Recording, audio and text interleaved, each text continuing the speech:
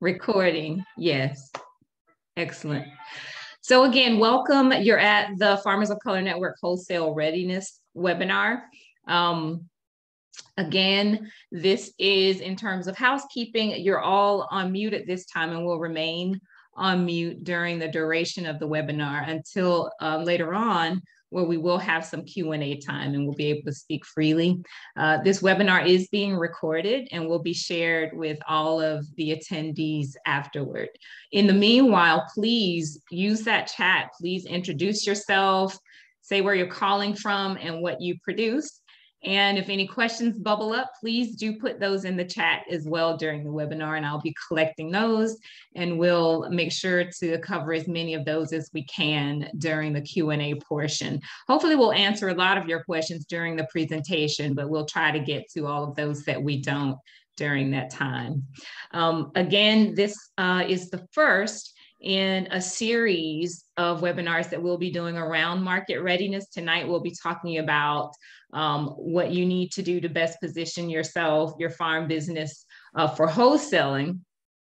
And in subsequent series, we'll be talking about GAP certification, farm to school or institutional buying, how to become a SNAP or EBT retailer, and working in collaboratives.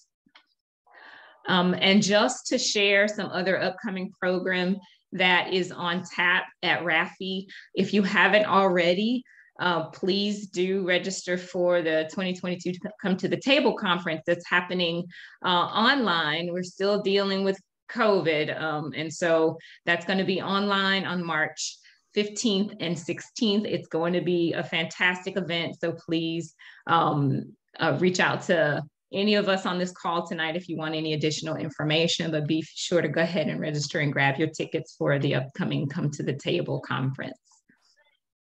And I just realized now I haven't introduced myself. My name's Lakita Smith.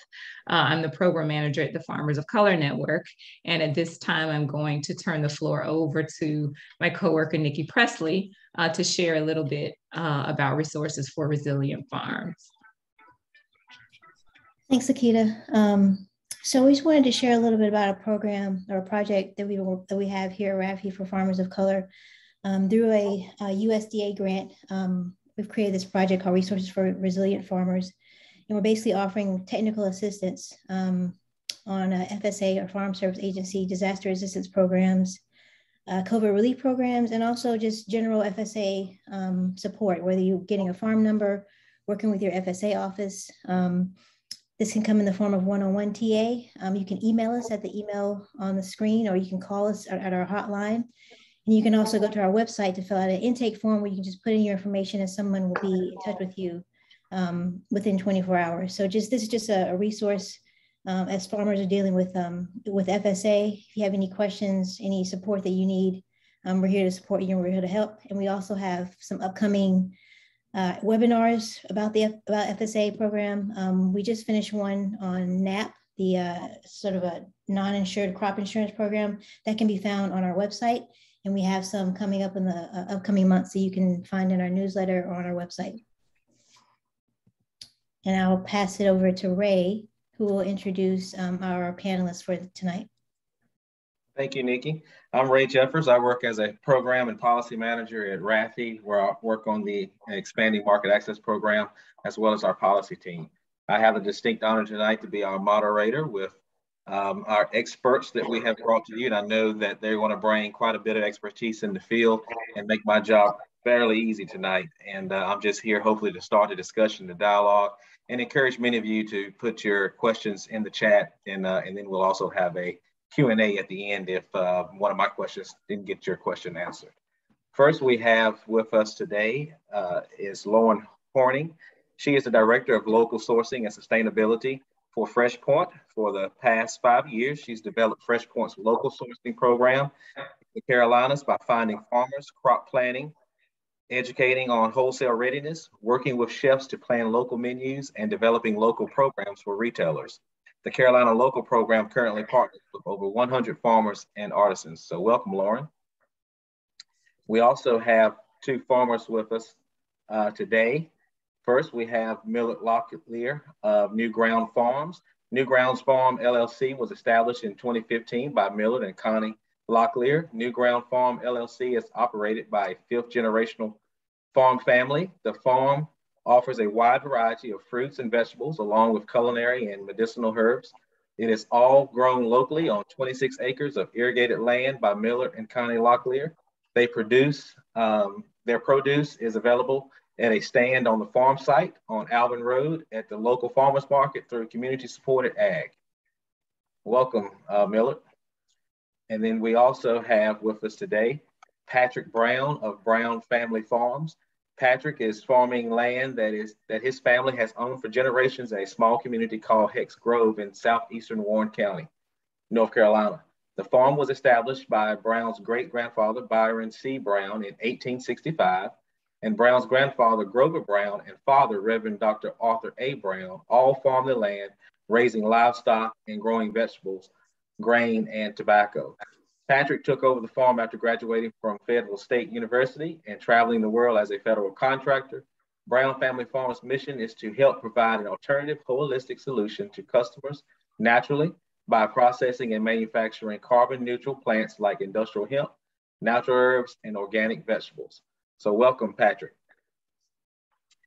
I'm going to kind of go through the questions and just kind of start with our panelists, and I may call you so we're not always starting with the same one each time.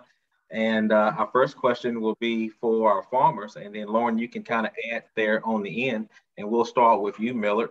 But we wanted to talk a little bit just about establishing that relationship.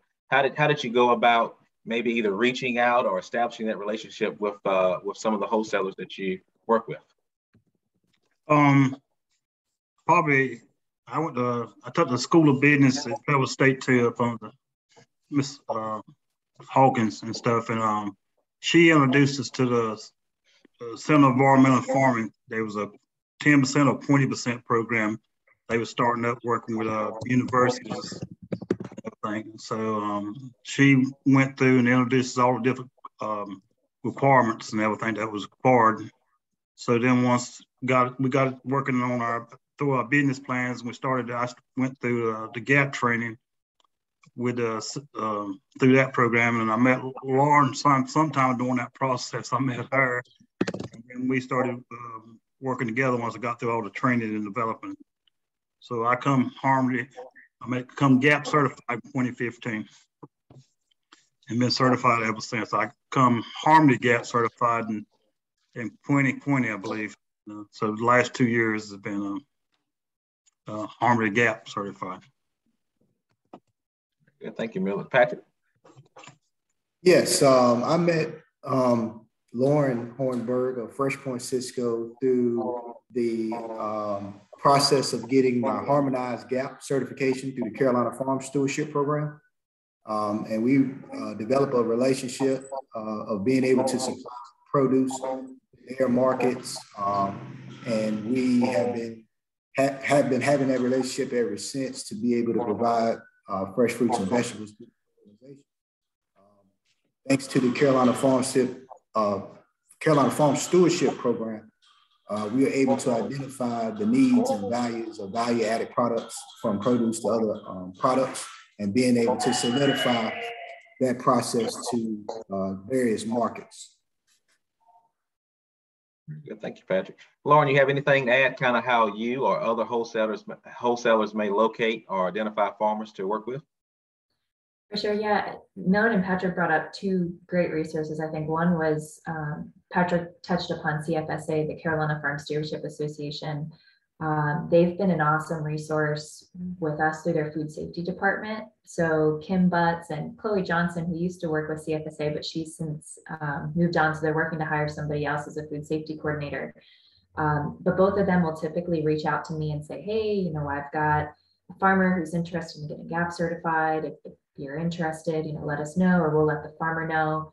They've got an awesome conference that I know Millard's attended in the past. We've chatted at the conference, typically in November. So the CFSA conference is a great way to meet, both for farmers and buyers to connect. And I would even say social media I know Patrick does an awesome job on social media. to have social media pages or a website that buyers can search a hashtag that's North Carolina farmers or gotta be NC. If you're putting those hashtags on photos, it's a way that me as a buyer, I can go in and say, oh, well, these farmers are tagged here. And I know that's kind of modern day, but for folks who aren't necessarily as savvy on the social media or website side, I'd say just talking with neighbors. And Millard has told me that he has a cousin who's interested in farming in the future. And so I think that word of mouth is really key too. And if folks are interested in selling wholesale or just have questions, start talking with others about it. Talk with Patrick, talk with Millard. That word of mouth is so strong in the farming community. Thank you. We'll stick with you, Lauren, with the next question. Is there a typical geographical area that you look for farmers or wholesalers like to work within?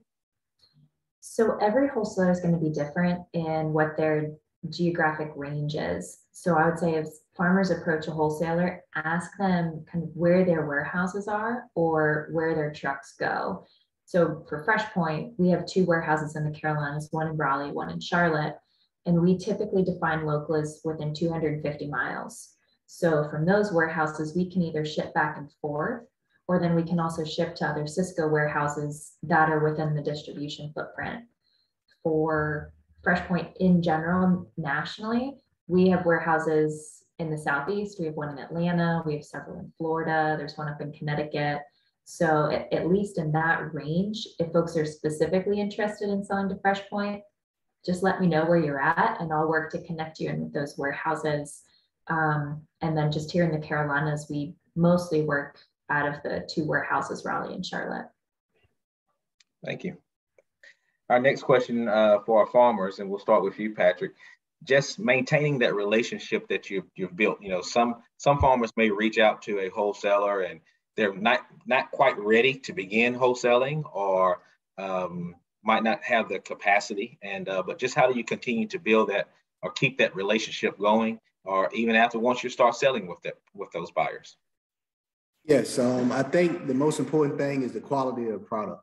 Being able to identify that your farm production, depending on the volume, can be consistent. And that relationship with the quality and being consistent will always have the customer willing to work with you once you create another succession plan and plot for the next value product. So communication, consistency, and quality. Miller, anything to add? Yeah, well, like I just saying, consistency, because y'all heard me and Laura talking about we're already planning out the holidays, Easter and Mother's Day is the type of crops that comes off during that period of time. But also, I wanted to add one thing about location that Laura touched on, was that the greatest benefit I see, with working with her, is that the backhaul sequence. I don't have to carry nothing to Raleigh. I just carried about 3 miles to a cooler men. A couple of guys got together. They pick it up. And that's one of the greatest logistics things, saving all that time. And the Patrick will tell you the same thing. You got to figure in your budget. The CSAs that we work with, one of them might travel 160-some miles. That's money. Laura, I travel right at 7 miles. So that is a big difference there for the same price. So you guys both kind of led us into our next section, talking about kind of production. How do you go about deciding what to grow? And do you work with the buyer when you're deciding, or do you just kind of let them know what you're growing? And we'll start again with you, Millard, and then we'll go to Patrick and then Lauren. We demonstrate our abilities, just like Patrick said earlier, what we can grow. And that starts our talking with Laura or any of the other groups, is that, winter crops, there's only a small field of winter crops we can grow in the Southeast here, not too much damage from the cold weather. So, but then we also talk between us and Laura, we know we got a little path forward there, because, we do replicate, like Patrick said, if you can't replicate it ever 45 days or 35-day crop, you ain't gonna be able to meet the business needs and everything. And that's part of sustainability, is to be able to replicate and let them know that, hey, I'm gonna have this for 2 weeks or 3 weeks, might have a week gap there, but me and him trying to be consistent where we have something every week. And that's still a lot of infrastructure there's got to be put in place to be able to handle all that stuff. But that's one of the goals we're working towards. I increased my houses one more this year, and I love to increase it 3 or 4 more because I still have gaps.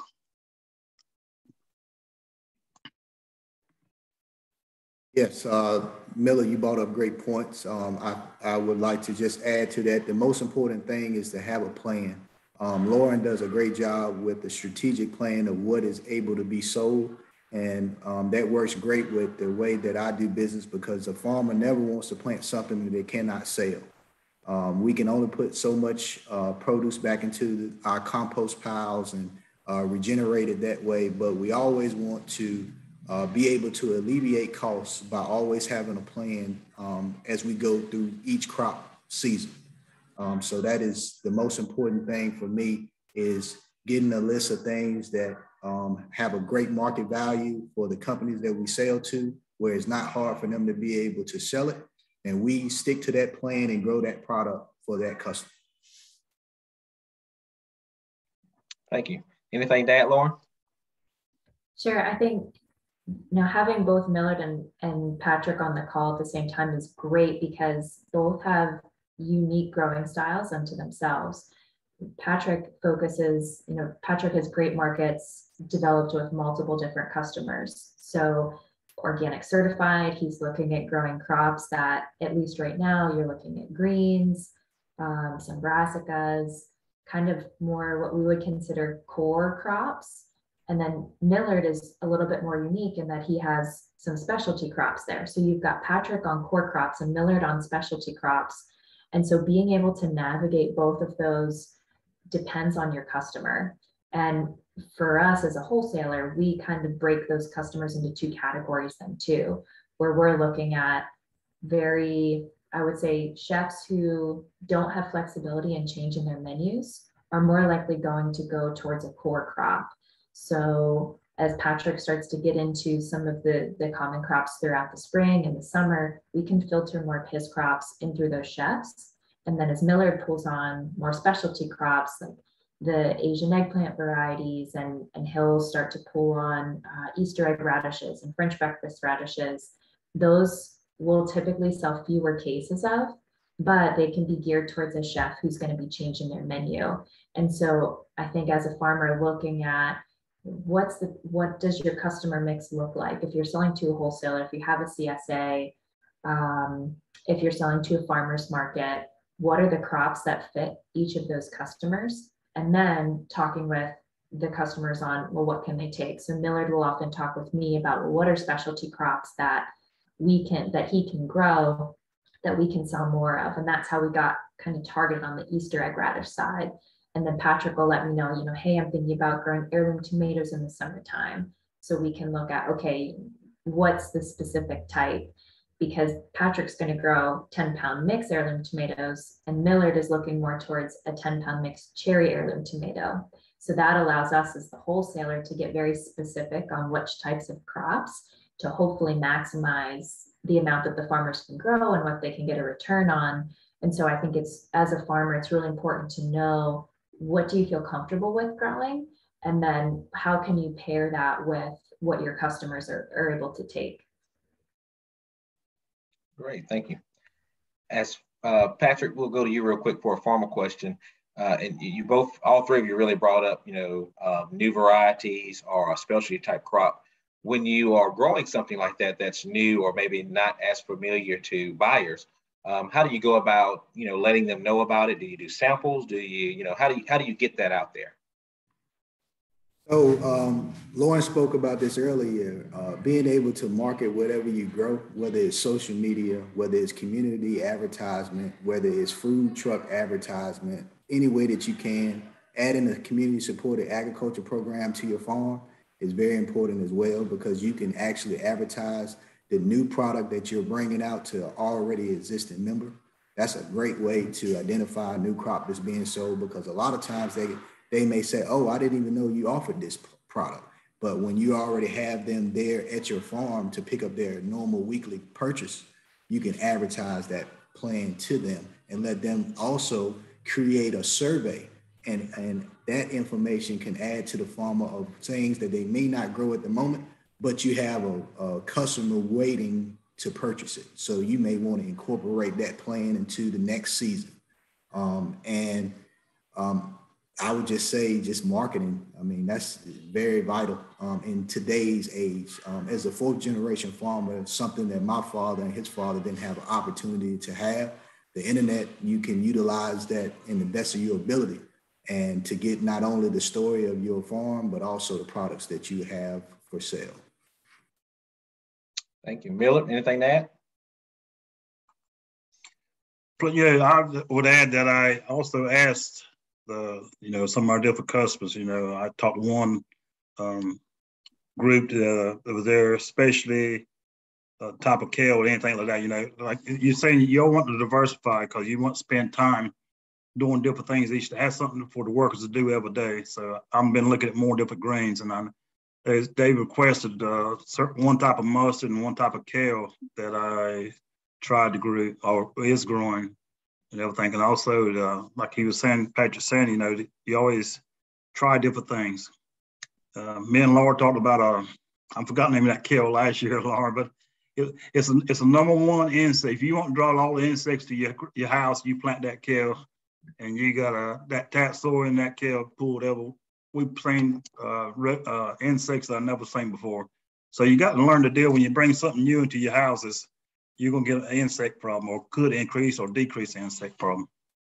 And I think Patrick's face light up. So that's one of the things that it's a surprise you get when you really ain't expecting it. Miller, we'll stay with you real quick. Both you and Patrick talked a little bit about GAP certification, harmonized GAP. How important was that to your operation when working with buyers? Well, that's from going from be able to sell nothing to sell 100% what you produce. Now, we might have some ways because food safety is the number one. When the Food and Drug Administration got in there, and they're doing it. Last year they did 50 guidelines issued. I believe this year is I got some meetings going on with water sampling and that other thing. So if you want to be able to produce food and sell it to any institution that a child will consume that food, you better be Harmony GAP certified and everything. There's no question to me. I would not be in business if I weren't Harmony GAP certified. You're taking a big chance trying to do what we do with specialty stuff and expect a direct sale, because we only concentrate on, like summertime, I might have only 3 or 4 things coming off. A farmer that's going to sell direct, if he ain't got 15, 20, 30 different things, his stand ain't going to move nothing. You can't expect somebody that's come to get a tomato and a piece of corn or squash and that's it. He's got to have 20 things. So I ain't going to staff myself to be able to juggle that many kind of crops. Patrick? Yes, absolutely. Being GAP certified is one of the most important processes for a farmer that's looking to diversify his farming portfolio. Being just a conventional grower, it limits you to certain things that you can grow in certain markets. Becoming GAP certified, it opens a window or a door to the commercial market. It gives us an opportunity to be able to expand our production. And we are so grateful to be able to qualify for that program each and every year. And I would not be in operation at the scale that I am at if I was not harmonized GAP certified or just GAP certified. Lauren, from a buyer's point of view, when you see that certification there, I mean, what does that mean for the buyer or for the wholesaler? So every wholesaler is going to have different requirements. At least for FreshPoint, we require that farmers have to have at least a harmonized GAP. And there's different levels of GAP. The most basic is the USDA GAP. So the harmonized is one step up from that. Some folks will call it an HGAP. I would say typically if you're working with a wholesaler that's selling to institutions, to large retailers, those customers are requiring the GAP audit. If you're working, if you're a farmer selling direct to consumer and selling direct to chefs or at a farmer's market, it's not as necessary because there isn't that intermediary. So I would say it's mostly when you're working with wholesalers, especially larger wholesalers, that comes into play. And I think one of the, particularly here in North Carolina, I know South Carolina also has a cost share program. I'd say if you're in different states, I saw a person was from Maryland. Check with your State Department of Ag to see if there's cost share opportunities, because in North Carolina, for the first 2 to 3 years, there is a cost share program to get the gap audit. And if there's free money on the table from the state, I'd say take advantage of it and go for it, because it is an annual cost and it's something to plan for. But just as Millard and Patrick said, it opens up doors with wholesalers. It's just making the decision on whether that's a good decision for the future of the farm. Lauren, we'll stay with you real quick, and then we'll go to our farmers. I know when farmers are looking at going possibly from direct sale to wholesale, you know, cost is obviously it factors in, right? And so we get a lot of questions around packaging and requirements and, you know, washing stations, things like that. Could you speak a little bit about any of the requirements that a buyer or wholesaler may have on packaging, and you know, how that kind of goes? For sure, yeah. So typically selling wholesale, we have what are called common industry specs or specifications. And that means that regardless of who you're selling to on the wholesale front, there's common case sizes that these folks are used to buying. So for example, yellow squash is typically sold in a half bushel box. Typically that half bushel box may or may not be waxed to release the to control the transpiration rate of the squash, so it's not releasing a lot of water. And that gives it longer shelf life in the supply chain. So there is a wholesale readiness guide that was put together. I'll try and drop that in the chat. It's a PDF. It was put together by Food Hubs as a way just to kind of open up the transparency of what are common industry specs and how should things be packaged. So I'd say always check with your buyer. Every buyer could be different, but at least for us, you know, as we're crop planning with Millard or Patrick, we'll often go through each item and say, okay, Patrick, you're going to pack red kale. Well, we typically bring in a lacinato kale that's a 12 count. Let's match that spec and it'll be a 12 count. Or with Millard and Asian eggplant, we typically stock a 30-pound case. And I would also say, as farmers are looking at, you know, should I wash it? Shouldn't I wash it? If you don't have to wash it, I wouldn't suggest washing it, because introducing water immediately introduces pathogens and it's going to reduce your shelf life. So if a product can be brushed off, or if you absolutely need to wash it, if there's a ton of dirt on something, then I would say, yes, consider it. But just know, as soon as it goes into a box or even into plastic packaging, that's increasing the chance for bacteria to breed, or for the ability to, if it's especially lettuce, it'll break down faster.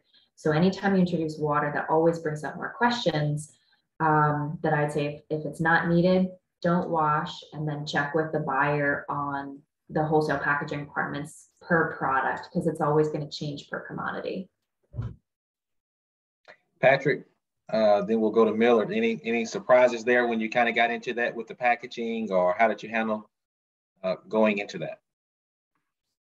No, not too many challenges with the specifications of how it's prepared. You just have to be able to adapt. Every buyer is a little different in certain specifications of how things are packaged. But once the communication piece is there, where Lauren, say with Fresh Point, she identifies exactly how she wants the product to be packaged, we don't really have an issue with it, because you have to be able to have that process of your business in order to be able to sell vegetables. You want to be able to learn how that is done, and what the expectations are in order to be successful, because doing that, it also opens up doors to have more clients in the future on the commercial side. Millard? There was no major problems there. You know, part of the thing is that me and Patrick too, there's another guideline that we was introduced to 2 years ago, when we got the Food and Drug Administration come in, and they come up with their guidelines. And so one of the main push for us to get Harm to Gap certified was to say, if you get Harm to Gap, we won't bother you. You won't have to do a food safety plan, but they're going off the sales of that farm. If you sell so much indirect, you know, if you're selling straight to a stand, all you got to do is have a food safety plan and water samples and stuff like that there. You still got to have regulations associated with it. And you've got some packaging and cooling and everything. You still got to meet certain Food Drug Administration guidelines, even though you're direct selling. So I'd rather just have one chance of being audited through one organization and not have to worry, try to jump through the hoop for two different organizations, or or have the county health department on me or the extension service. Because right now, what I read in that letter last night was if you fail to get Harmony Gap certified, you fall up under the Food and Drug Administration guidelines. And so that brings in the county extension agent also. Good to know. Millard, we'll stay with you. Deliveries. We know everything from labor to weather to when we may think things will be ready to harvest and they're not, or what, how do you guys juggle your harvesting time, your delivery time? What are some delivery requirements? Are they different, or are you able to work with the buyer, or are they set? Could you talk just a little bit about that? No, it's really a little still flexible for me. It's not took no contracts, and Laura's always been good, that we try not set us as a contract. What my father done, he took contracts and he had to deliver or produce that produce at that given time. Has not pursued any type of contracts with that. It's a better price that you're guaranteed to get rid of everything, but then there's 50% chance of crop failures. Like we're saying, the environment's the biggest thing right now. I say more plants died in the last week than I'm ever seen, because we weren't expecting those 17 degrees weather. It ruined my tomato house. I had a heat in there. So no, right now we just still trying to adjust our rhythm of planning and sustainability, but we're still narrowed down to the size of our operations. We see that you would have to about double your size of your operation, have a consistent overplant instead of to get a good steady production. I ain't quite ready to overplant. Patrick? Yeah, logistics this year has been more expensive than labor due to the cost of inflation. As you know, diesel prices are going through the roof, as well as food prices and everything else. Organizations like Fresh Point and Lauren has been able to work with us to have the trucks come pick up produce from our farm each week, which helped us out tremendously this year. As we continue to grow, we could add more trucks to our facility where we'll be able to supply logistically to our clients throughout the state of North Carolina. We just haven't gotten to that level yet. However, it's very important to have refrigerator storage to be able to hold produce for organizations so that they can come to your farm to be able to pick up where the food will be intact. And just like everything else, as Millard spoke of, weather conditions and doing this, during our generation are unpredictable. You can't go by the old Farmer's Almanac or something that was relayed upon with my father and my grandfather. These days, you can't even really go by what the weatherman tells you either. So it just takes a lot of understanding of being sustainable. Growing indoor infrastructures also help a lot. But logistics and labor, it continues to go up, but we are able to transport produce, but we are in a better position if those organizations are willing to come out to our farm and pick up. Thank you, Patrick. I learned hard one year about listening to that last frost date in Almanac. I had to replant my corn. Lauren, you have anything to add?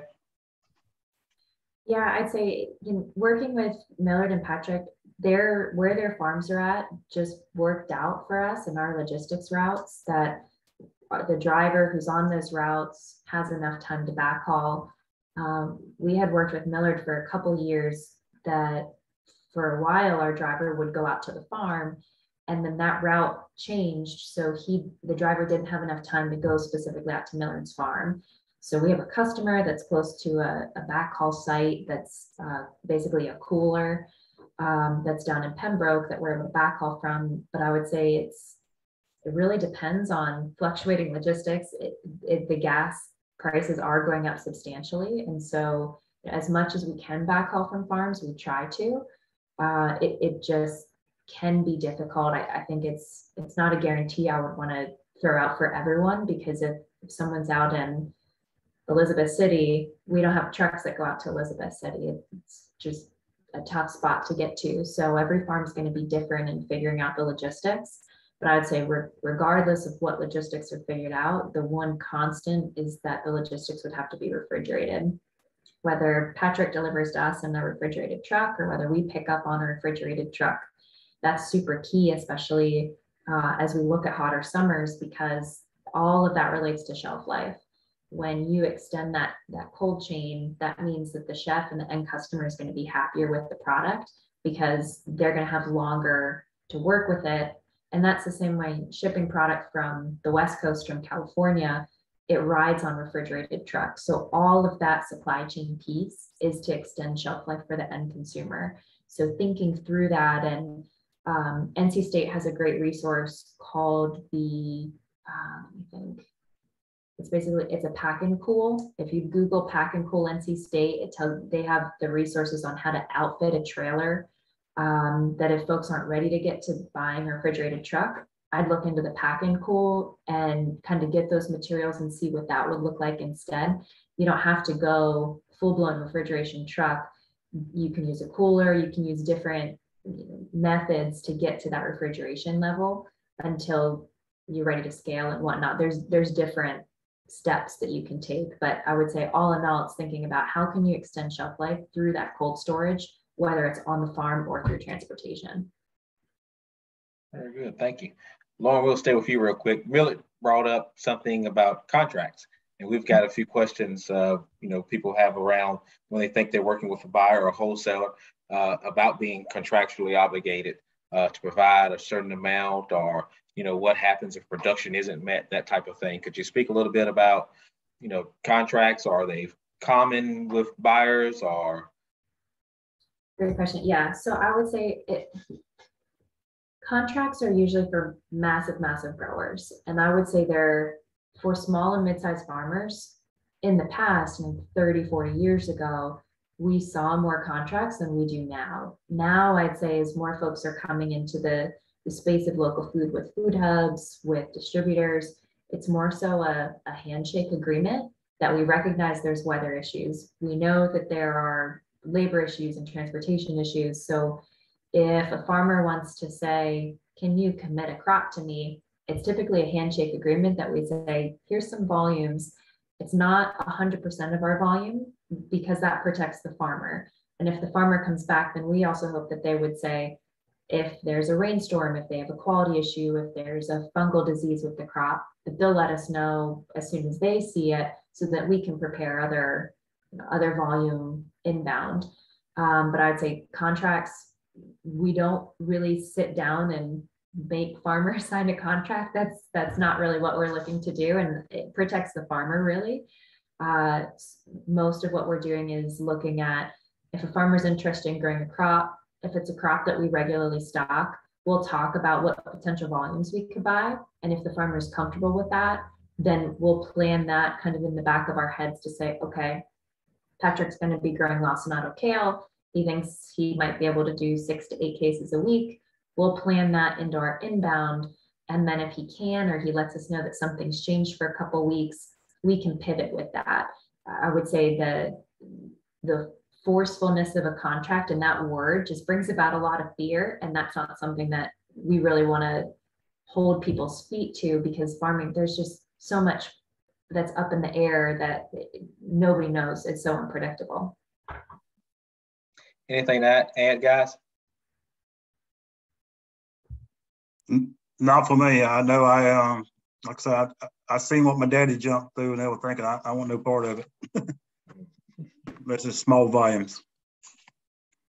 Yeah, I feel like contracts are a lot of pressure, especially farming in today's environment. I feel more comfortable doing business without a contract. Very good. Thank y'all. Next, we want to talk a little bit about that price, that market price, or how is that determined? Is that coming from the buyer? Does the farmer have any input when working with the buyer, or how does that come about? Lauren, can we start with you? Sure. And I'm excited actually to hear Patrick and Miller talk about this too, because they'll be able to share firsthand of how we work through pricing. One of my best suggestions for pricing, just to get a common baseline, is to look at USDA terminal market pricing. Now, when folks look at those, I'd say here in the Carolinas, Columbia, South Carolina is the closest, but it's important to keep in mind that that pricing is what we call an FOB pricing. So that means that there's no freight factored into it. So if you're comparing Columbia, South Carolina market pricing, you're looking at that plus freight to get to your end customer. And that's what we would call the delivered pricing.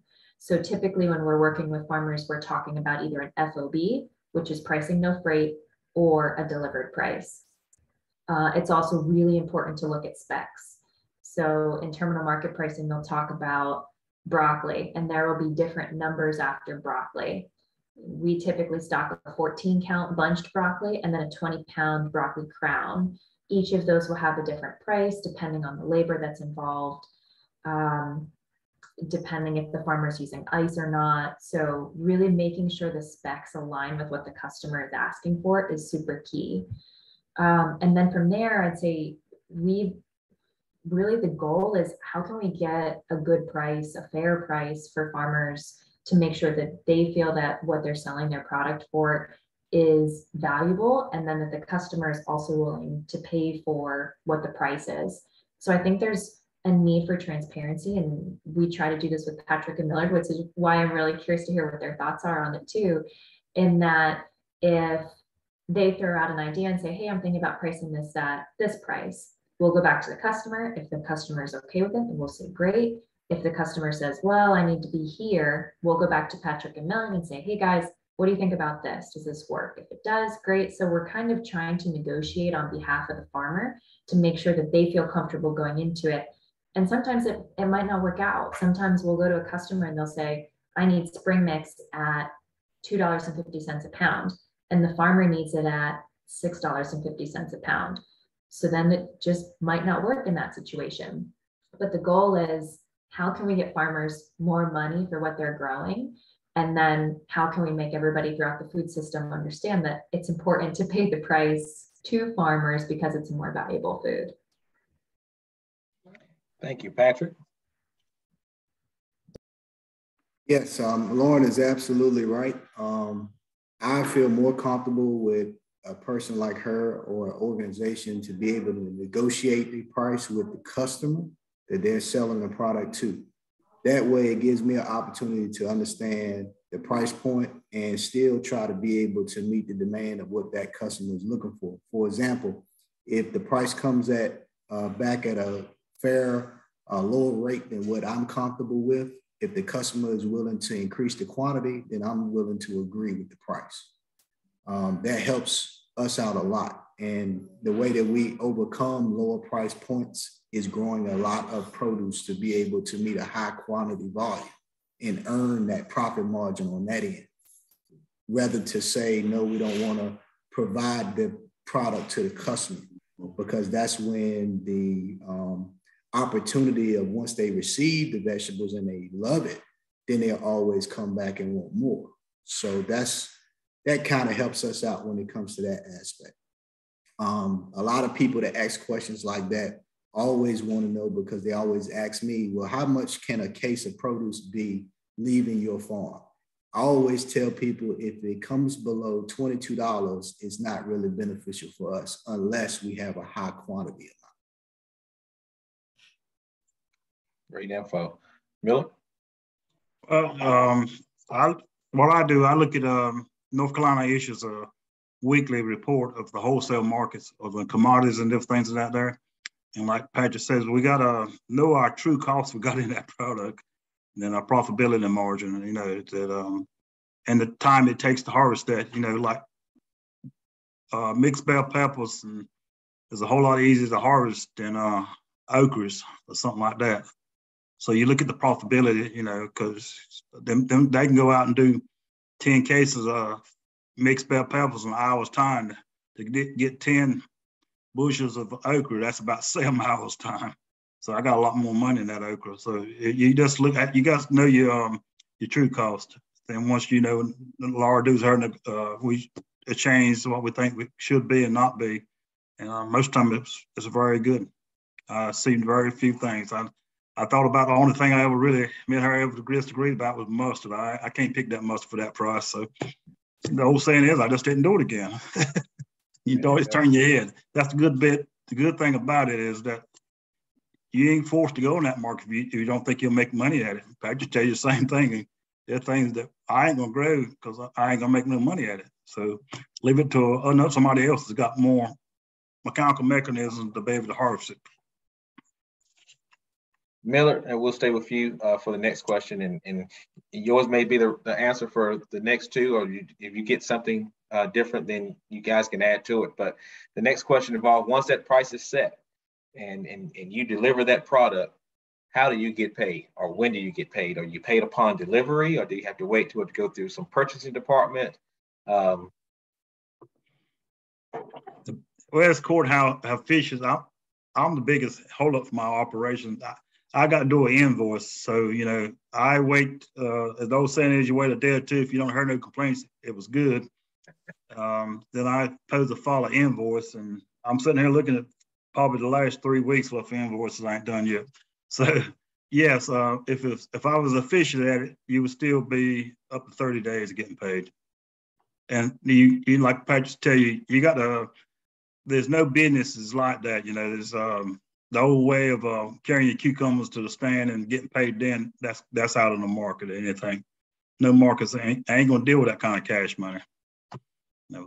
So that's what I do. I invoice them, and it goes into their systems, and it comes out of Atlanta, I believe. It's somewhere in the United States. It used to come out of California, but I believe it's on the East Coast now, the billing system. Oh, good. Anything else to add? Is that pretty accurate? I know it's pretty accurate if Miller said it. Yeah, that was pretty accurate. Mr. Locklear stated, I'm a technology buff, so I love the system of being able to handle everything electronically. It helps with my taxes at the end of the year. Normally a net 15 or a net 30 is what we're accustomed to. So basically the way that it is how long it takes for us to get paid. The longer you take to submit the invoice, it can be longer than get reimbursed. But I prefer that method than the cash accrual method of most traditional farms. Thank you all. We got a few more questions, and then we'll go to our Q&A with some of the folks we have on with us tonight. To our farmers, how have you managed your wholesale production alongside maybe some of your other markets or where you're diversified for your operation? How do you kind of manage everything in your production, your planning, and so on? Miller, I see you unmuted. We can start with you. Me and Laura's already talked about things for this spring and this summer, and the other organizations that me and Mr. Weiss work with, the church and stuff. So all these different organizations, I talk to everybody right now, so I know what the needs is.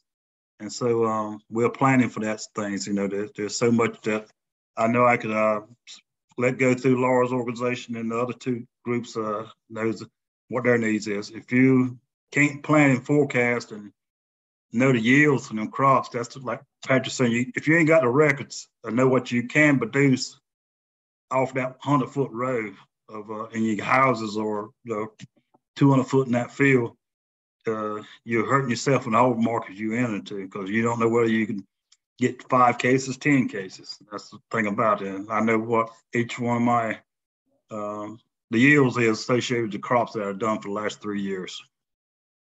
So that's very important. You got to do all the paperwork and understand all the costs. From your fertilize times. Like I plowed that field 5 times, and I got to set a number in my mind. Like Patrick said a while ago about fuel, I might say it cost me $20 an acre to plow. That's time, fuel, and maintenance on the tractor. You got to know all them costs. Good record keeping. Patrick? Yes, Mr. Lockley is absolutely right. I will go back and say again that if you don't plan out your growing year, you will get surprised at the end of the year if you're not able to cover some of the costs of production. It's very important to know what you're planning and know the potential yield of what you're going to receive back. Succession planning is the most profitable process for us, but also crop diversification. We just don't put all of our eggs into one basket. We try to utilize our land, all of it instead of a portion of it, by also offsetting the cost of each crop that's planted. So it helps to go towards labor expense, logistics, supply. All those things are very valuable when you diversify your crop portfolio. Good, thank you. Lauren, I'll start with you with my last question, and then we'll kind of see if we have any in the chat. We want to make sure that we've heard about all this, how to maintain good relationships, but we also want to know what not to do. And could you speak to any examples of some things that may have led you to discontinue a relationship with a farmer? So all of us that are listening and all the watching recording will know not to do that. Yeah, well, and I would, right off the bat, I'd say that our biggest goal is to build a strong, trusting relationship with a farmer. It's to see how can we keep this partnership going for the long-term future. So it's very rare that we have a relationship with a farmer that doesn't work out. And trying to think through like a past scenario that hasn't worked out, I'd say that the biggest thing would just be multiple continued issues on the same piece. So poor quality, poor communication, not letting us know that a crop had finished or if something was wrong. And in the past, we've overlooked some of those too, just to try and make sure that if we can work through something to get to a better place, great. That's what we want to do. We recognize that there's going to be issues in farming, and that's okay. It's always if the farmer is willing to work towards a better future, then great, let's work towards that. I think the struggle is if there's a turnip crop and all of the greens get eaten and the farmer knows that those greens are eaten, but they still tell us that they've got turnips with tops, then we're looking at kind of a communication issue, and that's not ideal. And so I think it's maintaining, like any good relationship, how would you treat a good friend, and then working through that. If we can be a good friend and work through it together, then it's going to be solid, and we don't have to think about bad relationships at all, because that's the goal. How can we maintain loyalty and trust? Thank you, Lauren. I did notice I missed one question for our farmers, and then it's a good question to end on. What are some tips that you can give any of the farmers listening today that's looking at entering into a wholesale market? Patrick? I would say utilize what you already have. Instead of going into debt to try to meet a quota that you create for yourself. Start small, work hard at what your original plan of action is, put that plan of action into place, and you will always be successful. Thank you. Bill? That's the same thing I would do. Just take one item. I would really wholesale to me would be meet up with somebody doing a CSA or these food boxes, and that's something that you ain't got one or two times. Then see if you can just do that instead of trying to say, well, I'll produce this for the next 6 months. That might be a little stretching. That you do something that you got to start somewhere, but start small and not try to go there and obligate yourself that you can produce. Like okra come off for 4 months, and you might not want to pick okra for 4 months. And tomatoes is the same way. Pat Mintatch tell you, tomatoes everyday crop. You might not have the time or the infrastructure part to do all that. So look at what you want to do and start small and just try it for a couple of weeks. Don't obligate yourself for months. Something you ain't never done before. Well, thank you, three. My colleagues gave me till 7 o'clock to get my questions in, and I've got 2 minutes to spare. That's pretty good for a recovering politician. I don't know if we have any questions in the chat, but if we have anyone that would like to unmute and maybe ask a question. Looks like you just muted yourself, right? After I made that comment, I think Lakita muted me. I didn't mean that. Sorry about that. No, I was just saying I didn't see any questions in the chat. So if we had anyone that wanted to use the little reactions down there to raise their hand, we can call on them to unmute and ask their question if they have one.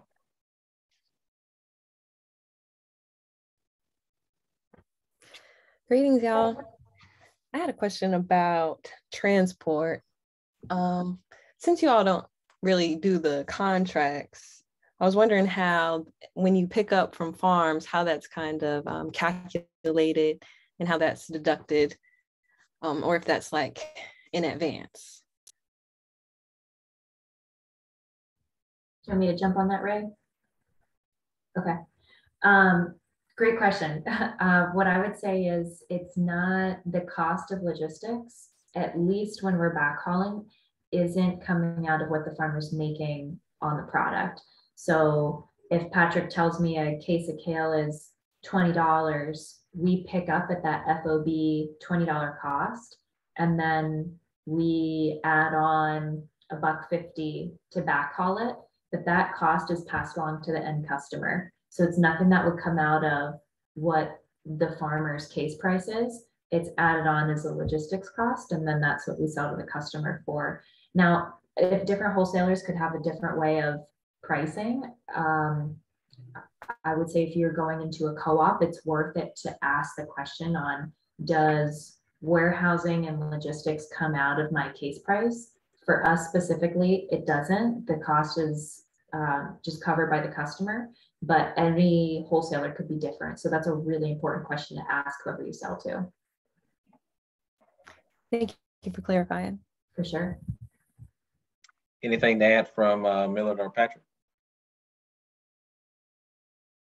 All right, we have a question in the chat. They would like to hear more about the GAP certification process.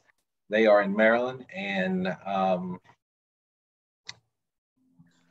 they may have some resources with their extension department, but if you all just kind of could talk a little bit about the process you went to earn your certification. Me and Patrick said these organizations here in North Carolina that they advertise that they offer that program, and it's very little cost to us. I believe it was like $50 something like that to join the Carolina Farm Store Association. So that allows you to go into that program free. Then you once you get take the program, it's like a 2-day course, and you work on your food safety plan. Then the person reviews it. Say, hey, you're ready. So you submit that to the state. Then you can schedule an audit. And like you were saying, there's a fee there, and the state pays half the fee the first year, or up to $750, which one's the least. So each state's got a different regulation. I believe South Carolina is a little different than North Carolina, I know. Anything to add, Patrick? No, Millard stated everything that we went through to get our certification. I do feel that is a great program when the state is able to pay up front for the first year. That's a great benefit to a farmer that's just getting started. So I think the question came out of Maryland.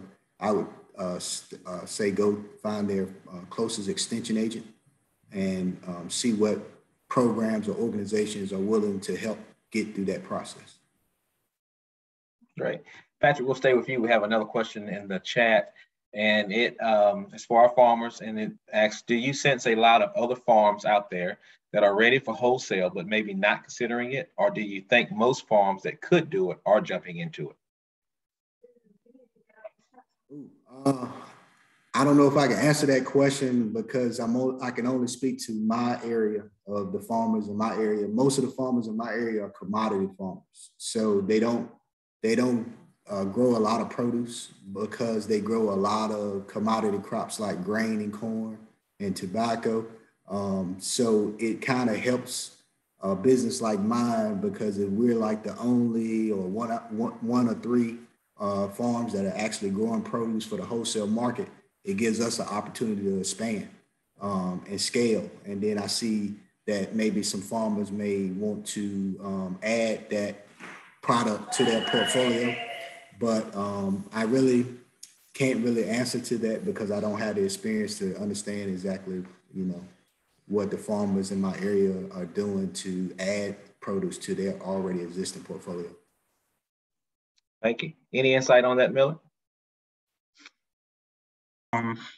What I've seen and hear is that part of the Harmony Gap programs is that the farmers that direct sale, sometimes they left self-harvest, and me and Patrick can't have anybody that's going out in our fields that has not been trained by us to harvest our vegetables. So the two bigger farmers in Maine, they like to stay into the direct sale market and not go into the wholesale. But there's I know one or two guys up in Moore County. He segregates the fields. He's got his wholesale field and he's got his direct sale field. So he follows the regulations of separating. And I do the same. I have always got one or two fields of the same crop. And certain things, or I go harvest the vegetables for the person if I direct sell any. Gotcha. Thank you. We have another question. Have you seen farm cooperatives selling wholesale or working with buyers? Lauren, do you work with any cooperatives?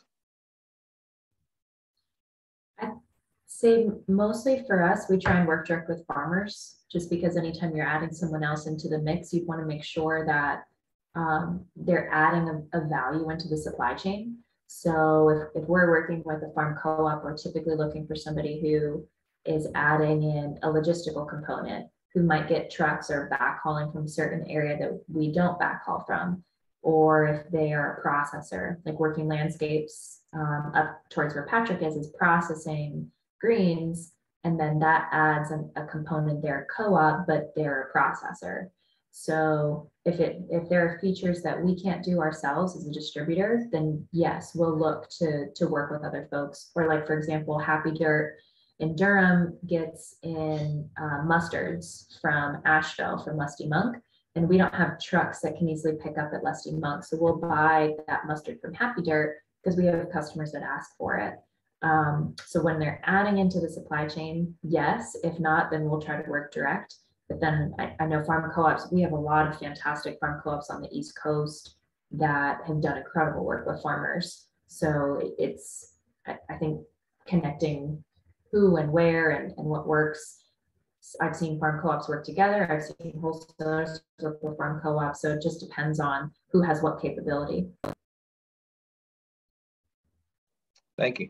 Patrick or Miller, are you guys part of any cooperatives and can speak to kind of how they may work?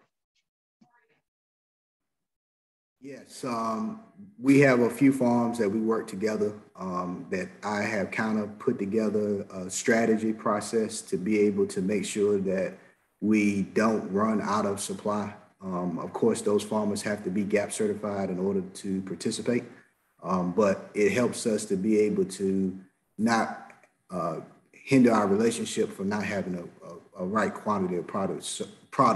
So a couple of farmers in my community, we have gotten together to create a market for some of the church food bank organizations throughout Wake County to be able to supply food through share programs that the churches create. And this year will be our first year doing that cooperative.